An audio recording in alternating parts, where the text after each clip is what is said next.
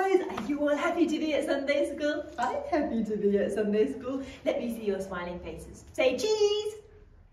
That's not a cheesy smile. That's like not a cheesy smile. Let's try that again. Come on, cheese. That's better. I can see some pearly whites, I think. Well, you know what? Let's start off with a happy song. Now, what's a good happy song? It's a happy day. No, we've done that one. Rise and shine. Oh no, we've done that one too. Elena's got a happy song. Elena, what do you say? Can you say that a little bit louder? Oh, Elena, very good. Elena wants to sing, I've got the joy, joy, joy. Mr. James, do you know how to play I've got the joy, joy, joy?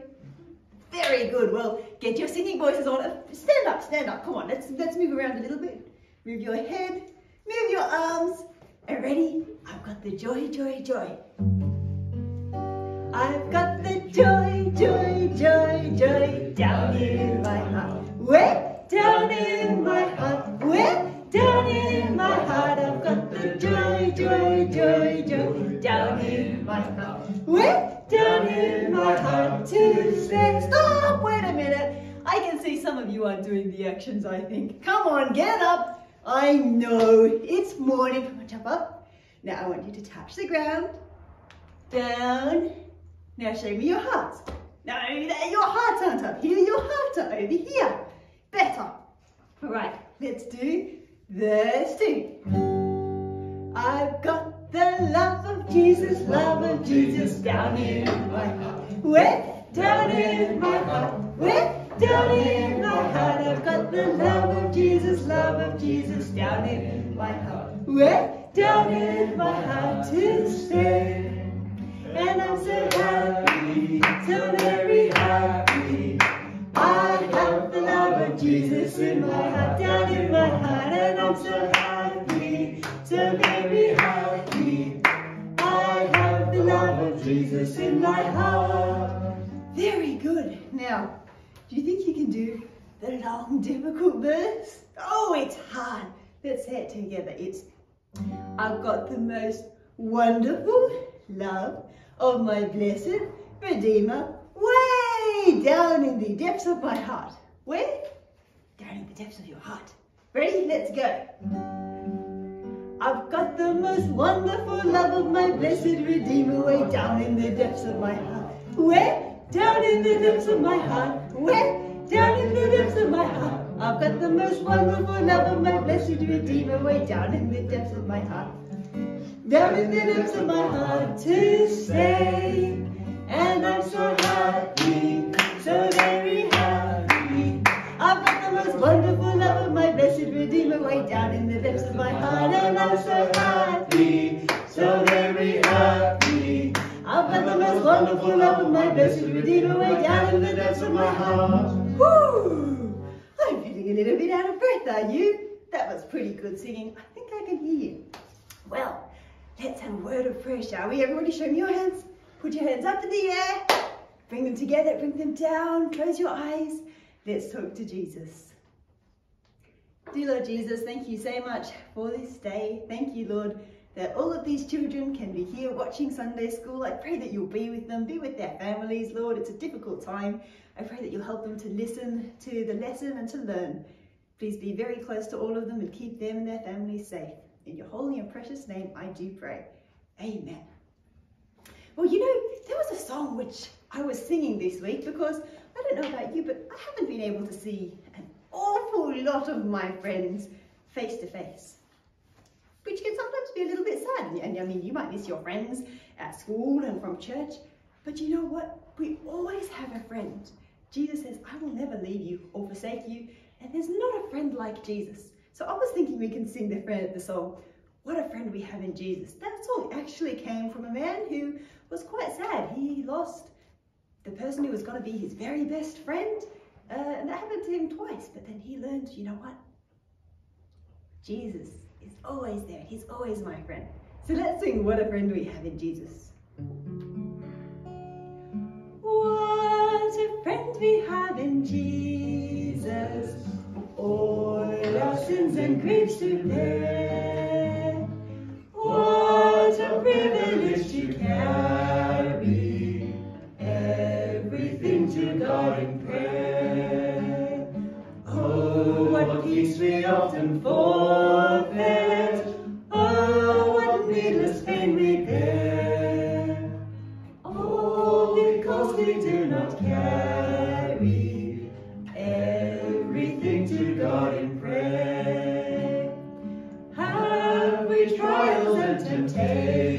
nations. Is there trouble anywhere? We should never be discouraged. Take it to the Lord in prayer. Do thy friends despise forsake thee? Take it to the Lord in prayer.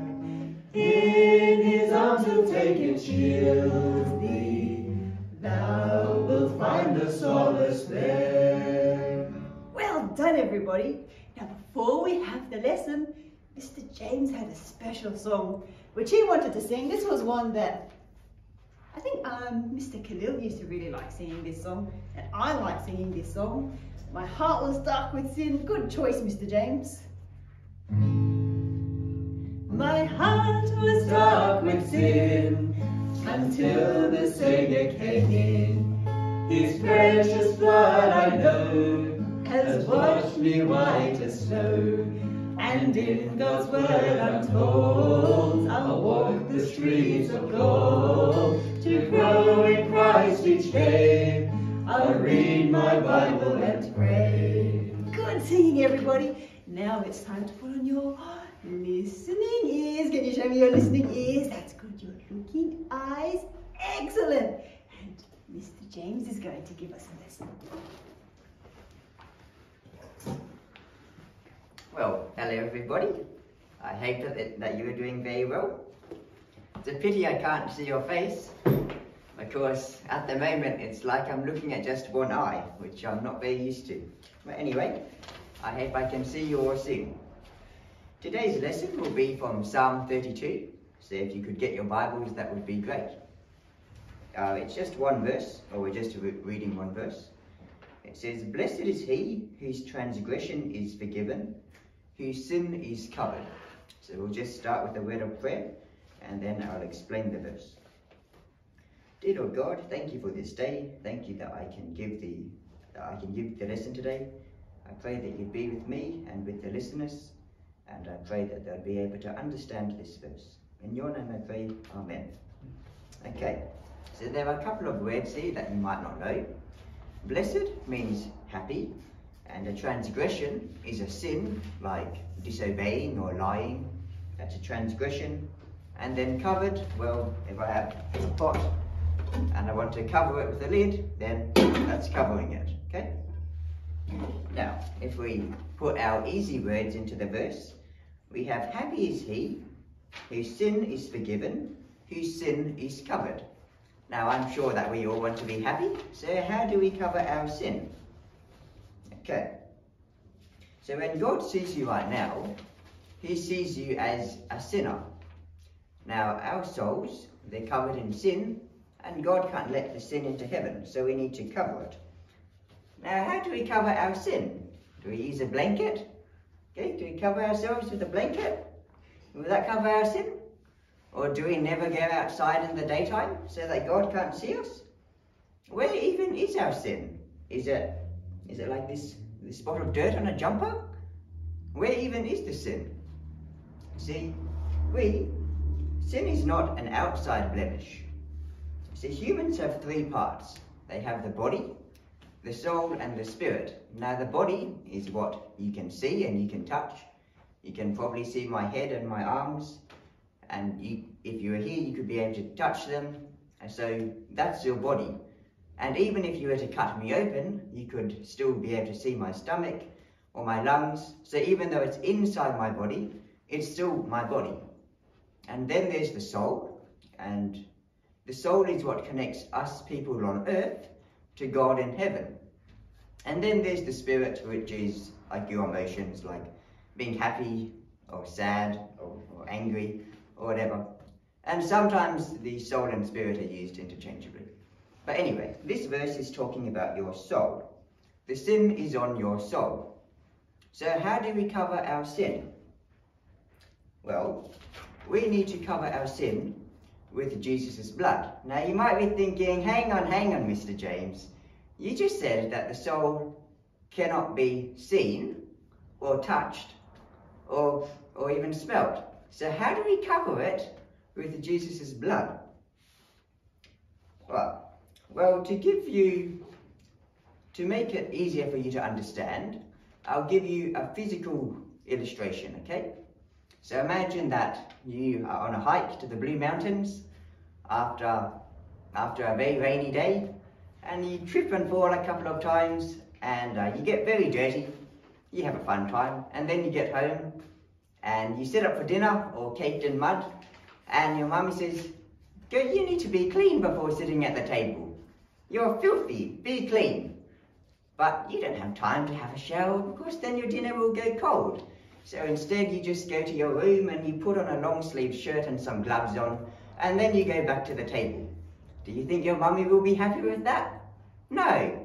But why not? Your dirt is covered, isn't it? It is covered. But it's still there. The dirt is still there. Now here is a key difference between Jesus' blood as a covering and anything else.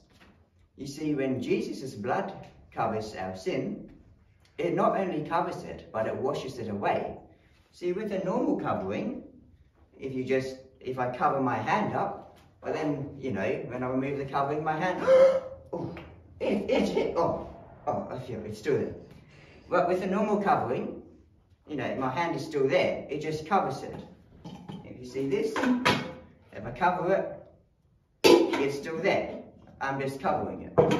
But with Jesus' blood, it not only covers it, but it washes it away. So now you know that our sin must be covered with Jesus' blood. But how do we do that?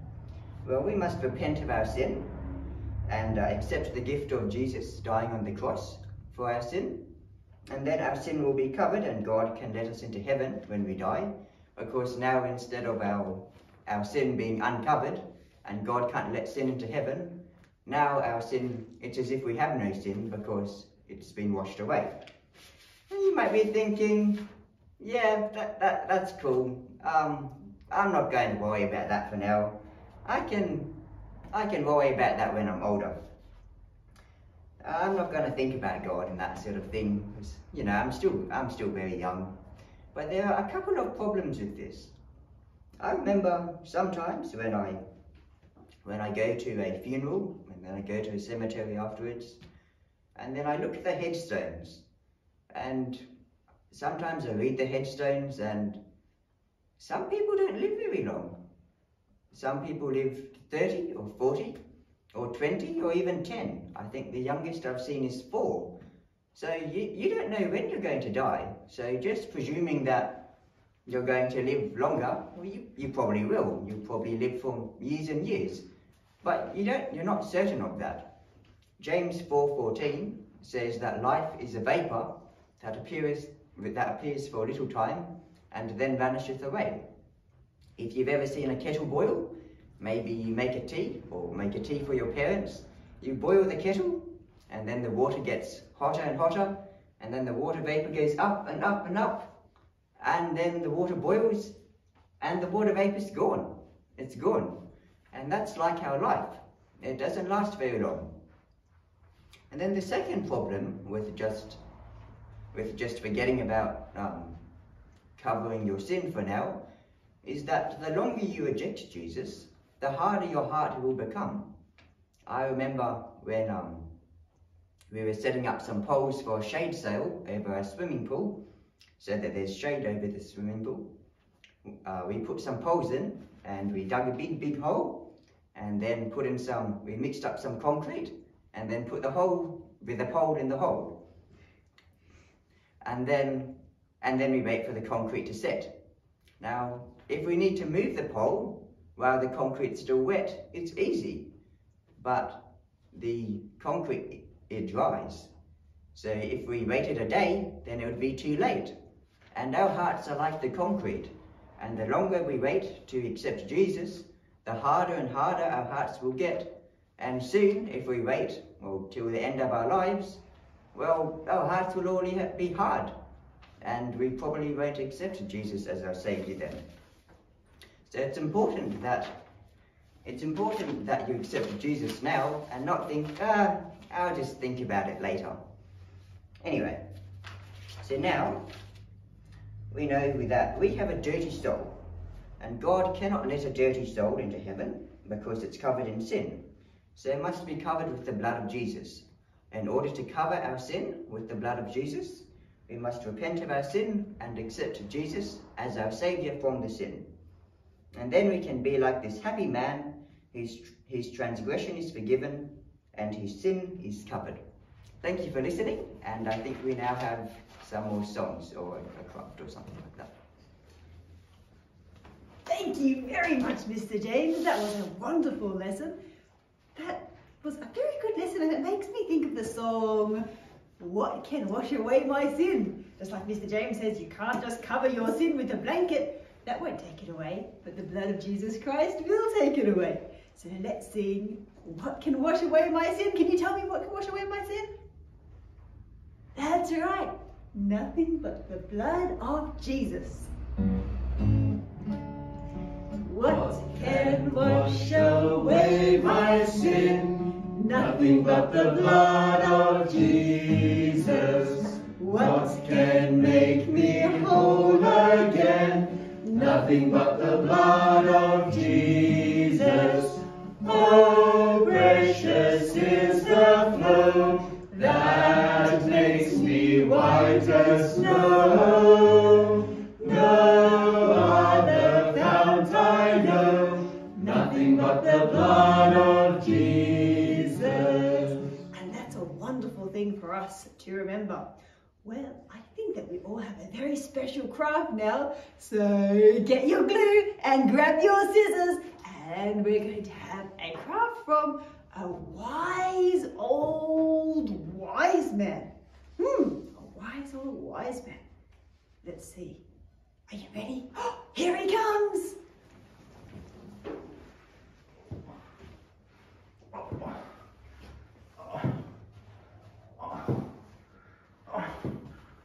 Hello there, everyone. How are you? Well, listening to that message, it made me feel very, very wise. So wise, I grew this big, long, white, fluffy beard on my face. Do you like it? Just tricking. That is going to be our craft activity for this week. So you guys can see I have this fluffy beard on my face. Now the way it works, let me just take this off 1 second. So you have the beard. Now I'm going to send your mum and your dad a template, a little cutout thing that you guys can do. And what I did is I cut it out very carefully with a pair of scissors. I put glue all over it. I glued the cotton balls on, and then you guys can see at the back, I used a bit of elastic to tie it together. And when it's all tied together, it makes a perfect, wise beard. Let me show you. Ready?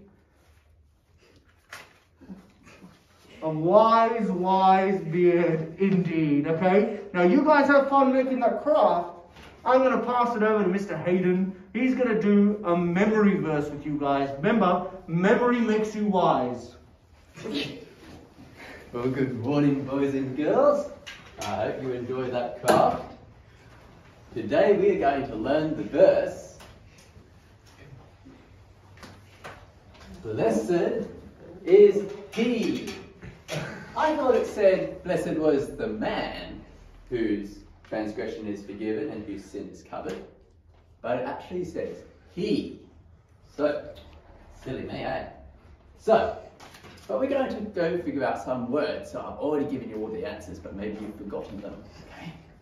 So it says, "Blessed is he." Now, he is implied. And I'm quite sure that he can also mean boys and girls. So we're going to draw a picture. Okay. It's not only boys and girls who are blessed when their sins are forgiven, but girls as well. Okay? Oops, she has no neck, but anyway. And we'll put it in parentheses. There. Okay? Oh yes, and hair. Thank you, Mrs. Haddad. And smiley faces. Okay, so blessed is he, but I'm sure boys and girls as well, whose, do you remember the word? Transgression. And that's a big tricky word, so I'm going to explain it a bit. First of all, See, trans, what does that mean? That means to go across, see? So I'm going to draw an arrow going all the way across. So we have transatlantic, which means to go across the Atlantic Ocean, or we've got transportation. So we are transported in a boom boom car or in a boat. It means to go somewhere else. And we have transgression. So what does gression mean? Does anyone know what gression means? I didn't think so. It means to step. It means to take a big step. Okay, now we take steps because we're people. So I'm going to draw a person here. Okay, and see this man's foot? He's going to take a big step across. Now there's two places because you have to go from A to B. So let's draw a line down the middle, and in this context we obey God, or disobey God. So if we obey God, we're not sinning. If we disobey God, then we're sinning, aren't we? And we're stepping across from being good and being happy with God to disobeying God, and God doesn't like that. And so that's also called sin. See, so when we transgress, we step across from being right with God to being not right with God. So that's what transgression means. It means to go across from good to evil. And so when we do that, blessed is the man whose transgression is forgiven. Now you already know what forgiven means. So it means to forgive. So when our sin is forgiven, well then we're blessed and happy. Whose sin? Now you know what sin is already. It's pretty much the same thing, isn't it? See? It's when we go from good to evil against God. So look at it. It says pretty much the same thing, doesn't it? Let's just draw a big box around this all, see? It says the same thing twice, doesn't it? It must be very important. And we can know for sure that blessed is he whose transgression is forgiven and whose sin is covered. Because when we die and we go before God, God sees our sin, or he sees us and he says, well, do you have sin there? Well, if it's been covered by the blood of Christ, it washed away, well then I'm sure you'll be a very blessed and happy man in heaven and also on earth. So let's say that a few times, shall we? Now that you know what it means, we better be pretty quick. Blessed is he whose transgression is forgiven, whose sin is covered. Covered. Psalm 32:1. Okay, can we say that again? Blessed is he whose transgression is forgiven, whose sin is covered.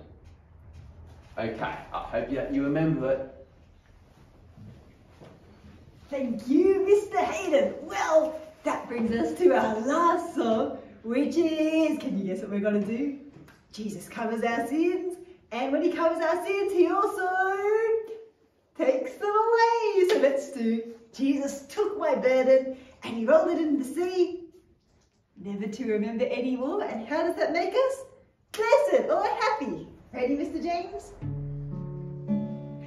Jesus took my burden and rolled it in the sea, rolled it in the sea, rolled it in the sea. Jesus took my burden and rolled it in the sea, never to remember anymore. Show me your faces. Now I am happy, happy, happy as can be. Happy, happy as can be. Happy, happy as can be. Now I am happy, happy, happy as can be.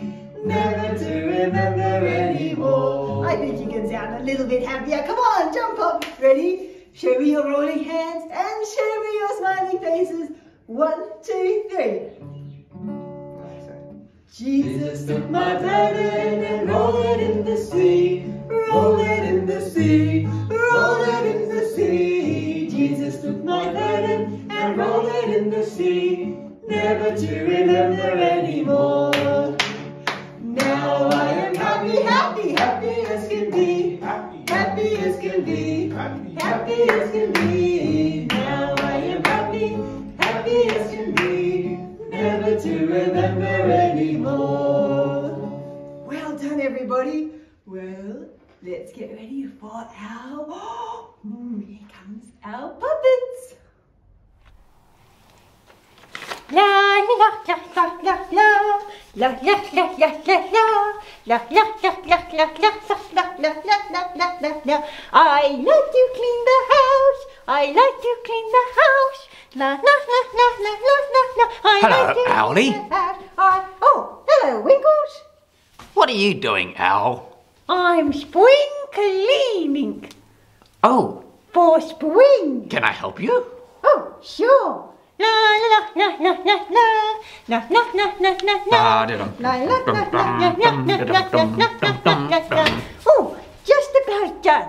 Oh, Winkles, all we need is, can you go get a clean green bin and hang it right over there? Sure thing. La la la la la la. La la la la la la. La la la la la la la la la la la la. Oh, that's wonderful. Here, it's clean and it's green and it smells like lavender. Oh, lovely, Winkles, lovely. Well, that was pretty good spring cleaning work, I reckon. Let's go celebrate and take a break. Good idea.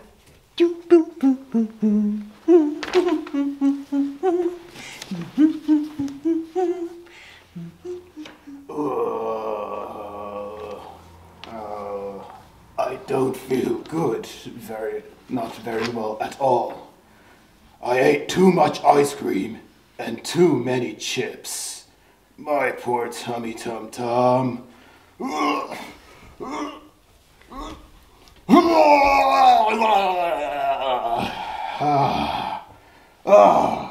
That feels much better. Time to go eat some more ice cream.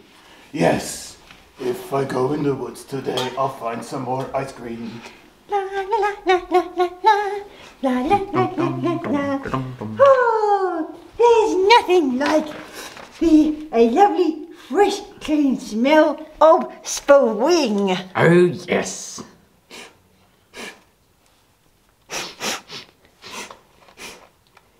Ooh, something surely does stink. Oh, it does. I don't get it. We clean so beautifully. It's coming from the clean green bin. The clean green bin? Icky. Yuck. Oh, it is too. I think there's some garbage in it. What shall we do? Well, it's a pretty new bag. I know. Let's cover it.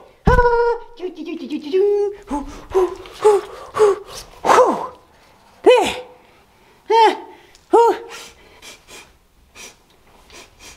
It still smells bad. Let's cover it some more. Okay, let's cover it some more. And here I've got another one. Here it comes. Oh, it still smells bad. I know. Wait, I'll get something else. What shall I?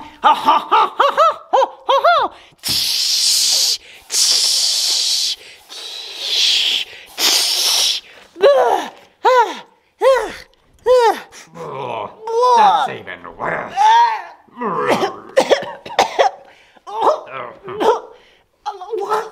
Happy spring, young animals. That doesn't smell like spring. We clean so beautifully. We you even put a fresh, new, clean green bin up. Are you sure? Well, I think the problem is the clean green bin. It smells a bit funny. We tried covering it, but it don't go nowhere. Covering it? How do you try to fix the smell by covering it? Right. Well, we grabbed some things to put on top of it, and We sprayed sweet-smelling spray all over it. Nothing worked. Oh, you young and foolish-hearted animals, listen unto counsel and hear discretion. Here is a lesson of life to be learned. You cannot cover garbage with spray, just like you cannot cover your sin with good words. It will only smell worse. The only way for the house to be clean is to have the garbage taken away from it. In the same way, the only way your life to be cleaned is for Jesus to take away your sin. I get it. I get it. We should have taken the garbage out of the house. Yes. Exactly, young wrinkles. Even more important is to have the sin taken out of our lives. Unlike the garbage bag, sin is something we do not have power to take away ourselves. Only Jesus can do that. I carried it away and it sure smells much better. For you. Thanks for the life lesson, Wombat. We'll have to remember that. Indeed. Dead flies maketh the ointment of the apothecary to send forth a stinking savour. Now let's go celebrate your hard work of spring cleaning with some lemonade.